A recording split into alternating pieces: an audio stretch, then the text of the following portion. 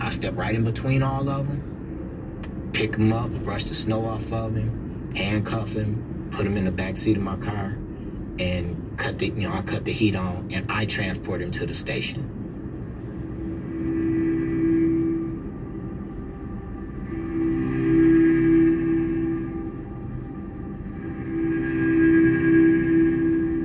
And it's funny because the suspect wasn't mad. You just kind of got the feeling from him that, this just business. Like, this is how it's supposed to be. And I never experienced that until then. And I'm like, this is not how it's supposed to be.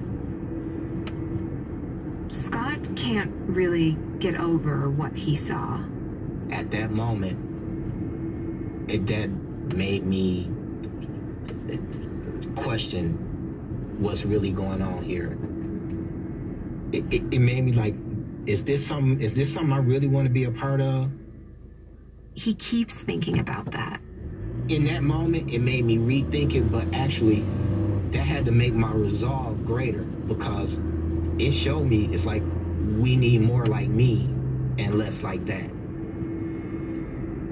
In the big picture, I need to stay.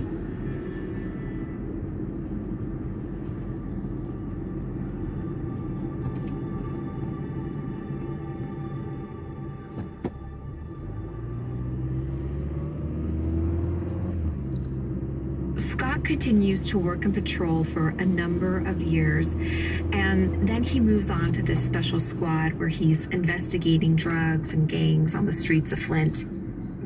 In 2006,